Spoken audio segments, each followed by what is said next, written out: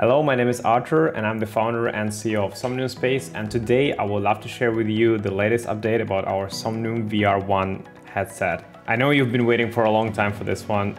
Yes, I've been waiting for that as well. We've been working really hard since CES in January 2023 to be where we are today, and I would love to go through all the updates we have and all the goodness we have prepared for you about the headset. Now, probably if you're watching this video, somewhere around this video, around this post, there's a link to our Medium article. I encourage you to find it because in this video, I'll just show you and go through some main points, but in the article, you'll have all the detailed information we have for you prepared. So search for that article, read it, and definitely comment somewhere below or up, I don't know, somewhere there. Let's get started. So in the past few months, we've been working hard to update the VR1 to enhance the structural integrity, the optics, to decrease the weight, improve the fit of anchor points, and of course, we took it from, let's say, prototype, pre-production design, which you've seen on CES, to actually fully production-ready design. So all of those aspects we have put to this update. So in the post, you'll be able to see the actual final design of VR1. Probably will slap it somewhere on this screen right now. You'll be able to see it, and yeah, let's go point by point, and let's try to discuss what's going to happen.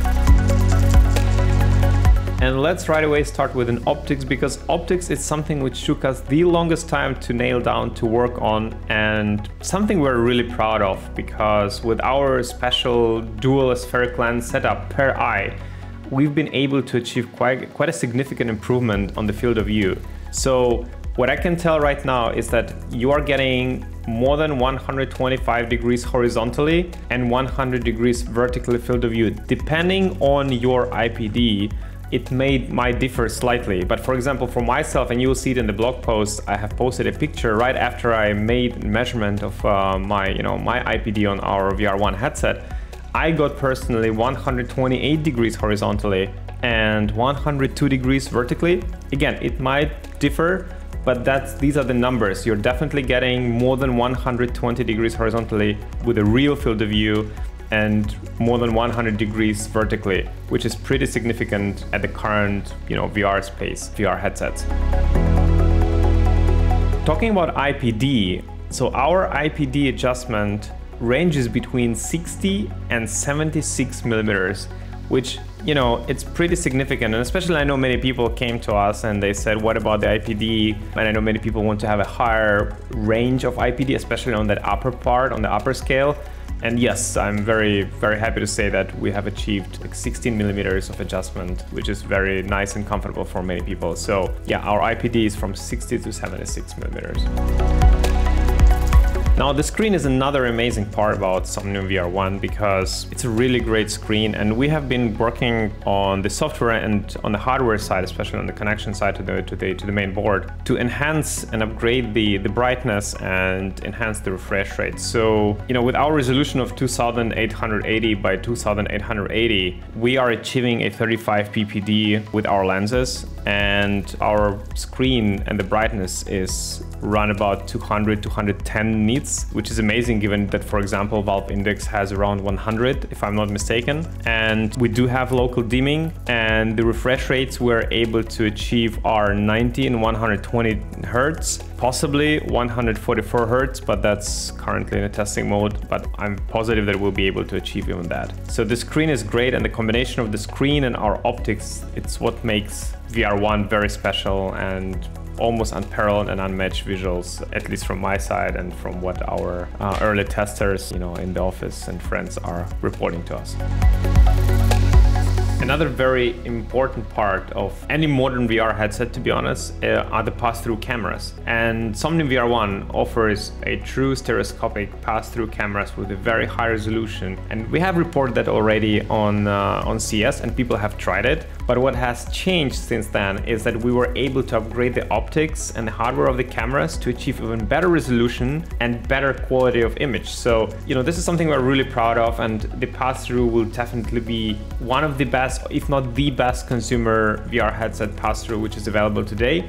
And on top of that, we've been able to allow an external LiDAR connection to our headsets through the upper anchor point of the headset. So you'll be able to utilize the LiDAR plus our pass-through cameras for some amazing use cases. And you can see some kind of a showcase which I did and posted in this blog post. And yes, pass-through is very important, and we're happy to say that Somnium VR1 will have one of the best ones on the market.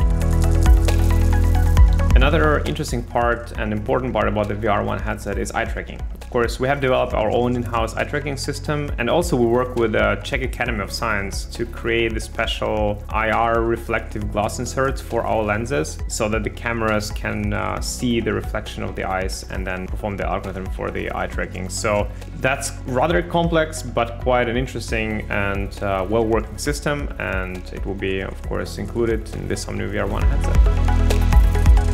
There are many other updates which are included in the article, and I think notable ones are weight, face mask, and the cables. Now, in terms of the weight, because our headset will have different variants which you'll be able to order, it will vary approximately from 650 grams to 850 grams. So we're kind of somewhere around valve index, slightly lower on a basic variant, and then slightly higher on the fully loaded variant with the pass-through, hand tracking, and eye tracking. We are working hard on our face interface. The face mask, it's something we really want to make sure it works well. It needs to be designed for the comfort, for the long use. I myself use headsets and VR daily for 2+ hours, so I know how important the ergonomics is, and we're trying to make sure that it will be as comfortable as possible, and also the materials we try to use should feel very comfortable to your face. Another thing which many people ask us for is the adjustable diopter. We do that through magnetically attachable lenses, and you will find those magnets if you look at the images of the headset in the article. We do it through the magnets around the lenses. We of course will release the comprehensive 3D blueprint of the whole headset, so companies will work with those companies, but companies can take and prepare those adjustable lenses for them by themselves, diopters, and they will be able to sell them. So that's how we cover that point. Now, the cable for our headset has been specially developed, and it's a custom-made cable which has an incredible throughput, but also we made a decision to make it detachable. So it is fixed with one screw, so you can plug it in, you can screw it in, you don't need to, you can screw it in to make it very robust. But if you want to change it in the future, for example, when there will be a wireless model and you don't want to have your 6-meter cable, which we provide you in the box, to have around your waist. You'll just unplug this one and then plug a shorter one, screw it in, and then you'll be able to connect it to the wireless model on the waist. So cable is something straightforward, but it's something really interesting and important, and we made sure that it works really well and it supports all the throughput we need for this high resolution in its native resolution from the PC VR. One of the most important parts of this update is production, and I'm happy to say that we have started the checks of our production facility. But not only that, the whole production facility is located in Czech Republic in European Union. So Somnium VR1 headset has been engineered, designed, and will be produced fully in European Union in Czech Republic. And I'm very, very proud about that. This is something significant for us because it will allow us to have a better quality control and just a better control of the production. It's literally 1.5 hours by car from where I'm sitting right now, from our office in Prague, and I'll be able to be there all the time. And trust me, I will be there all the time. I'll probably manually assemble some of your headsets, so if you want to complain to someone, that will be me. Without, jokes aside, this is significant, and we're really proud about that. You can read more information on blog posts, and we cannot wait to start full-scale production this year. Another very important part of this update is about Configurator. So we will allow you to configure your headset with add-ons you want and need. Why did we decide to do so? It's because after CES, we've been reading and listening to a lot of comments and a lot of asks from people and from users saying, hey, allow me to use and buy only things I want to use. For example, some people will definitely want to have pass-through cameras, but they don't need to have eye tracking, or vice versa. They'll maybe don't need the hand tracking, but they they'll need eye tracking without the pass-through. All of that will be possible, so you'll be able to buy the headset the way you want to have it, and the price will differ because of that. And we have made sure that the production and the electronics inside can facilitate that. So yes, you'll be able to configure your headset the way you want, anywhere from just the headset with the great lenses and great screens to everything, including pass-through, eye tracking, hand tracking, and just the beautiful visuals. So yes, Somnium Space VR1 headset will be configurable, and you will be able to decide what you want to buy. Thank you for watching this development update. More information you can find in the link to the Medium article in our blog post. I know you're all eagerly waiting for the information. When will be first deliveries? What is the exact price? We're still keeping it for ourselves, but I can say that the first deliveries we're aiming to start in 2023. And regarding the pricing, I think you will not be disappointed, but you'll have to wait a little bit and see. So thank you very much, and we'll be back with more updates soon. And from now on, we'll start updating probably on a monthly basis. Thanks, and have fun.